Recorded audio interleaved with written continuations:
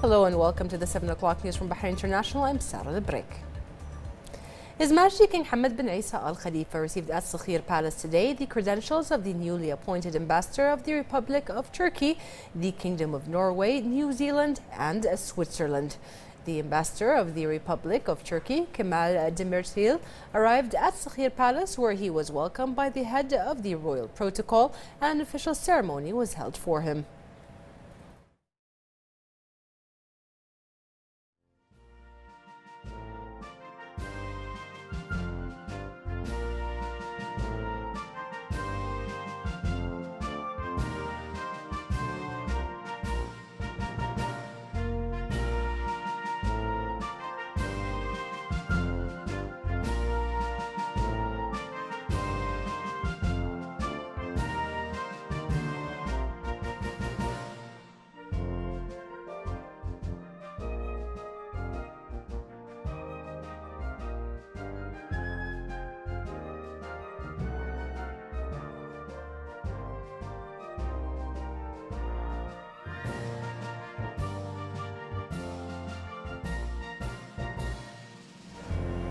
The ambassador then presented his credentials to His Majesty the King, and welcoming speeches were exchanged between His Majesty and the ambassador.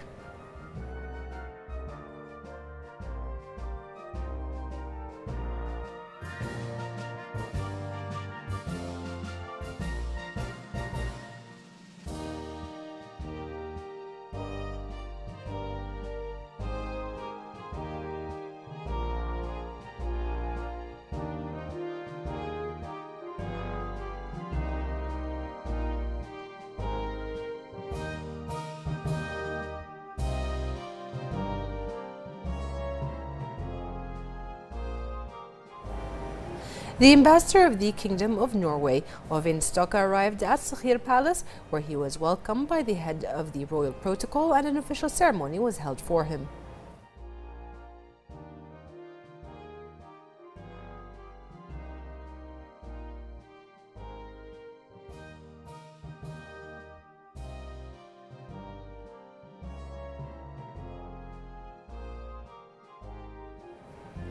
The newly appointed ambassador then presented his credentials to His Majesty the King as the ambassador of the Kingdom of Norway, and welcoming speeches were exchanged between His Majesty the King and the ambassador.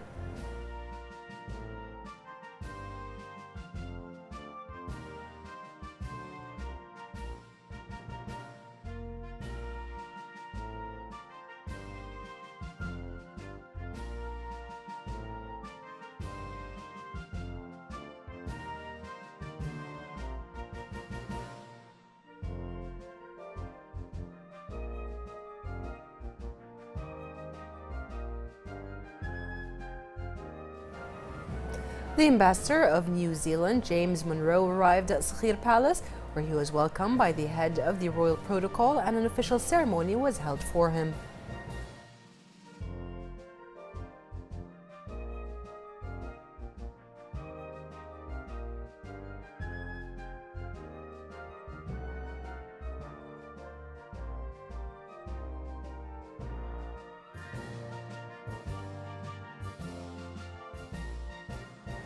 The ambassador then presented his credentials to His Majesty the King, and welcoming speeches were exchanged between His Majesty and the ambassador.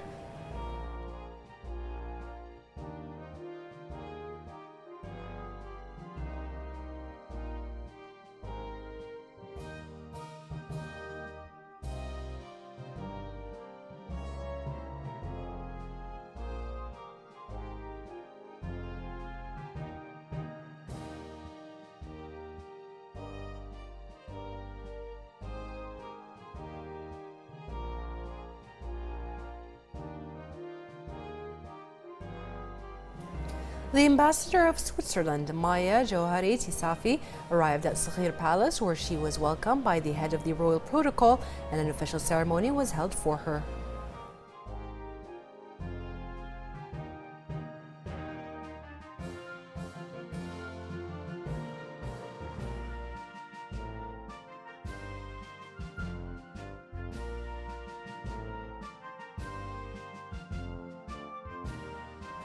The ambassador then presented her credentials to His Majesty the King, and welcoming speeches were exchanged between His Majesty the King and the ambassador. His Majesty exchanged with the new ambassadors welcoming speeches on the occasion, hailing the relations between Bahrain and their brotherly and friendly countries and their progress in all fields, wishing the ambassadors success in their diplomatic duties of enhancing cooperation with the kingdom. The ambassadors conveyed the greetings of their country's leaders and their wishes of abundant health and happiness to His Majesty and of further progress and prosperity to the kingdom, commending the ties between their countries and Bahrain. Also present were the Minister of the Royal Court, the Foreign Affairs Minister, the Royal Court's Follow-up Minister, and the Royal Protocols Chief.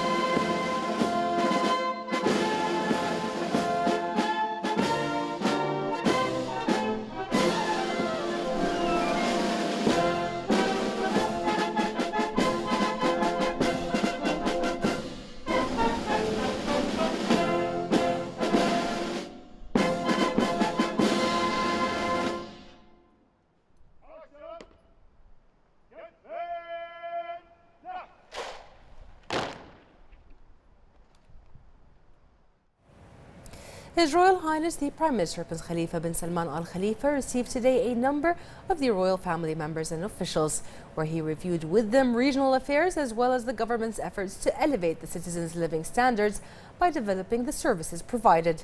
His Royal Highness affirmed that Bahrain is a country that embraces everyone and that it has become a destination for living, tourism and work.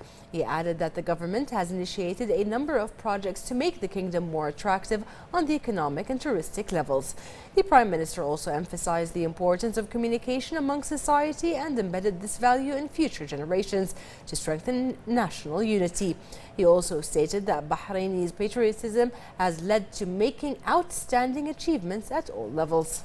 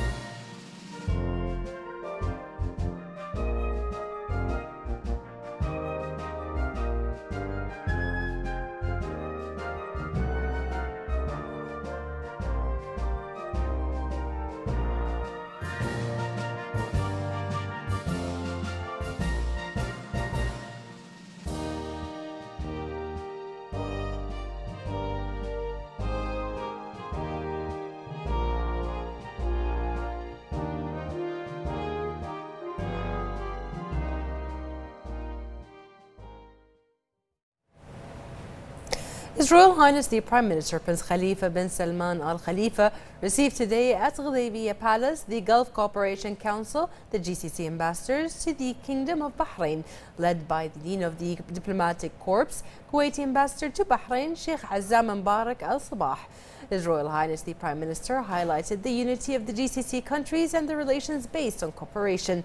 He also noted Saudi Arabia's pivotal role in the region, adding that the security and stability of Saudi Arabia is that of the GCC. His Royal Highness noted that efforts and sacrifices of Saudi Arabia in throttling plots and debunking conspiracies against the region. He also noted the Gulf military capabilities in facing dangers. The Prime Minister expressed aspirations for more Gulf meetings at various levels of responsibility to increase the Gulf's ability to debunk conspiracies aimed at its countries and people. The Saudi ambassador affirmed the directives of his country of continuous communication with His Royal Highness the Prime Minister, noting his importance in the Gulf and Arab worlds. The Kuwaiti ambassador affirmed that His Royal Highness the Prime Minister is the main pillar for the stability of the GCC, noting His Royal Highness's efforts in bolstering Gulf cooperation. The Emirati and Omani ambassadors highlighted His Royal Highness's pioneering role in supporting the Gulf March and Arab and Islamic unity. During the meeting, His Royal Highness the Prime Minister highlighted the close ties between the GCC leaders and their people. His Royal Highness urged the ambassadors to strengthen relations at the bilateral and GCC levels, stressing the importance to maintain the GCC march and cooperation to overcome any challenges that may face it. His Royal Highness reviewed with the ambassadors the latest regional and international developments and stressed the importance of cooperation and coordination to face the region's challenges, at the forefront of which is terrorism.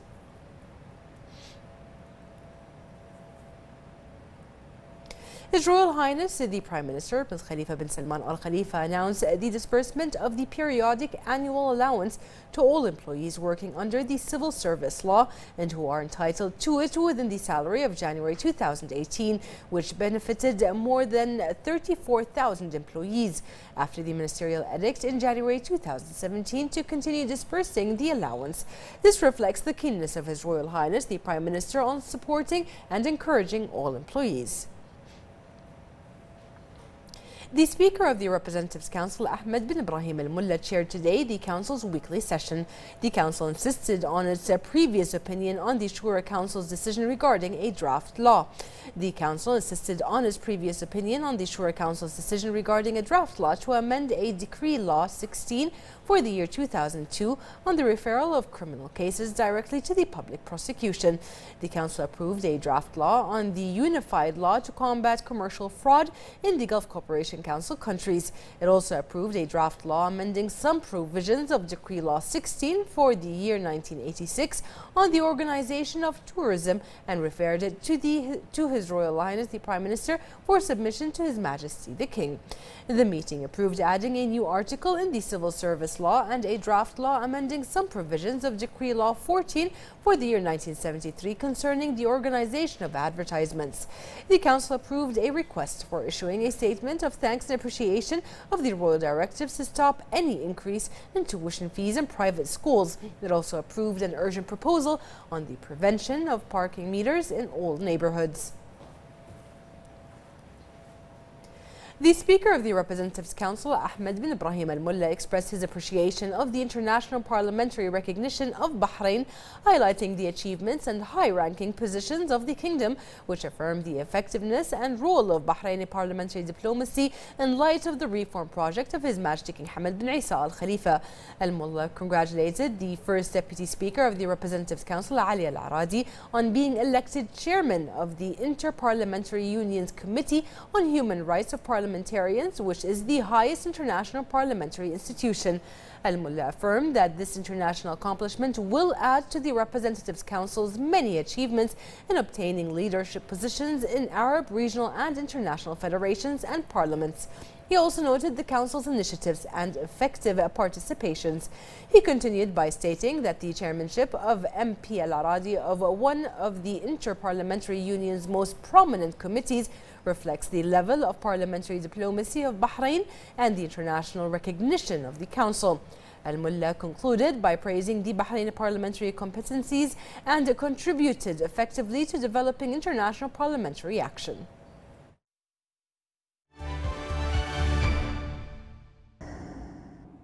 Good evening and welcome to the business news on Bahrain International. I'm Bara Abdallah, and let's start with the local stocks as Bahrain All-Share Index has closed at 1,352.26 points, marking an increase of 7.72 points above the previous closing.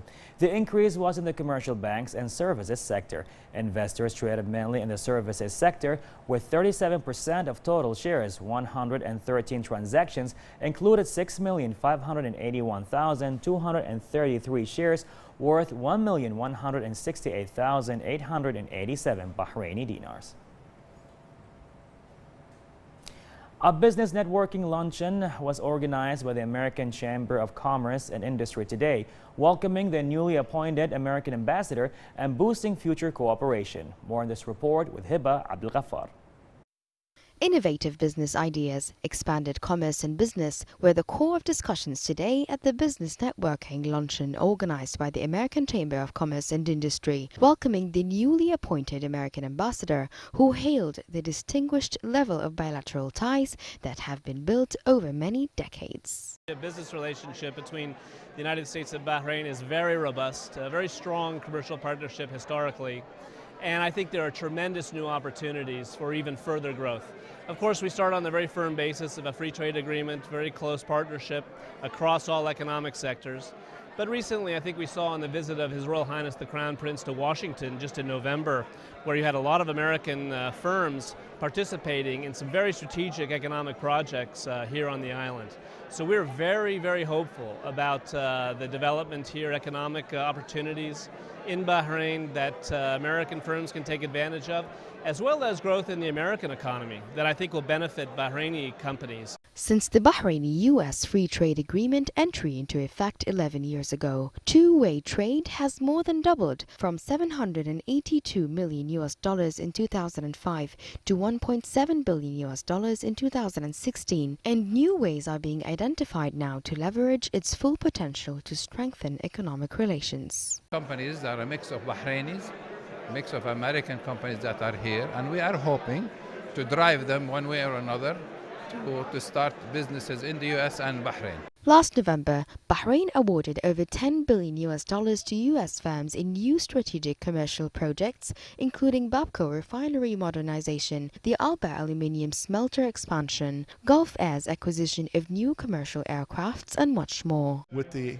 advent of the new ambassador, who seems to be very pro-connection for businesses, this will be a wonderful advent to show that Bahrain is open and ready and happy to have new businesses come. Moreover, the growth of U.S. manufacturers and service providers who have established major production facilities in Bahrain are further a testament to the positive environment for U.S. business in Bahrain. Likewise, the U.S. encourages investment opportunities in Bahrain's high-growth sectors such as high-value manufacturing, industrial services, information technology, healthcare and medical equipment, construction and engineering, logistics, professional services, renewable energy, construction and tourism. A Bahraini-American business networking meeting is here to welcome the new ambassador, unleash investment opportunities and enhance future cooperation. Reporting for Bahrain International, I'm Hiba Abdul Ghaffar. And now to Dubai, as the Dubai Financial Market today announced the listing of Ithmar Holdings, a Bahraini company licensed and regulated by the Central Bank of Bahrain. With the listing of Ithmar Holdings, the total number of listed securities rising to 66 public shareholding companies, and the number of dual listing companies is increasing to 16 companies, including 5 Bahraini companies.